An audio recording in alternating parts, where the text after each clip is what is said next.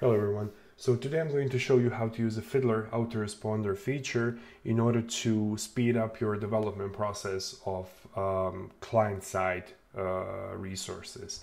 When I'm saying client-side resources, it's highest probability is that you want to develop essentially a JavaScript which you want to test without deploying it to the server. And this is actually the whole purpose of the autoresponder.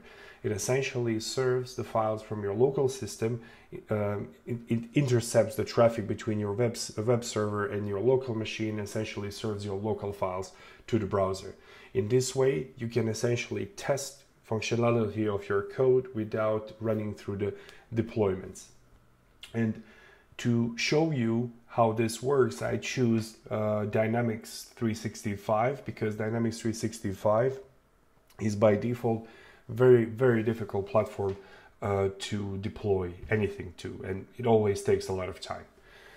So what I did is I essentially created a script, a JavaScript, which is called This is a Test.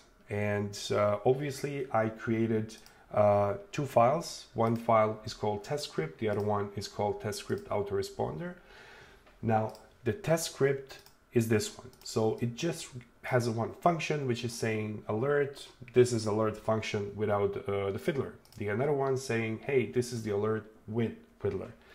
So what we want to do is essentially, instead of running this script, we want to run this one. We're going to serve this from the local machine. Okay, so what do we need to do? First, obviously, we need to start Fiddler. And Fiddler is already running for me, and I created already a rule. So the rule is saying, okay, every time when I have the request, and if the request matches to DP, this is a test, I will respond with my local file. That's it, the file that I showed you just now. I also enable the rule, and I said, okay, unmatched request will just run. So it's absolutely no problem. Okay. One thing that should be very important for you is that you set up the configuration of the HTTPS traffic. So you essentially want to enable Fiddler to decrypt HTTPS sessions. Else you might get a message that your connection is not private every time when you start essentially any page these days. So in my case, this is already done. And what I want to do now is I want to just open my website, in this case CRM, and I want to go to account. So the function that I have on the account is just run, the one that is going to show the alert. I'm just going to create a new account, and this is showing me the window already. Hey, you know what? This is alert with Fiddler. And now if I do this, if I just disable this, so now I will not have any rule active. I'm going to just save this.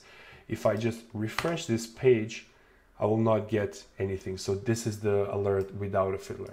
And one pretty awesome thing that you should do every time when you develop a web resources is that you use a Chrome. I use the Chrome. And in the developer settings, you have this settings icon. Choose this one and just say to disable JavaScript caching while using DevOps. So disabling the cache while DevOps is open. This obviously is going to bring a bit more traffic because you're not caching only JavaScript files, but other files as well. But anyways, this is going to ensure you that when you're running this DevOps, DevTools, that you're getting really the latest version of your files. So again, I have a Fiddler now. Let me just do it like this. Quite simple. So I'm just going to enable now request. Let me just refresh the page.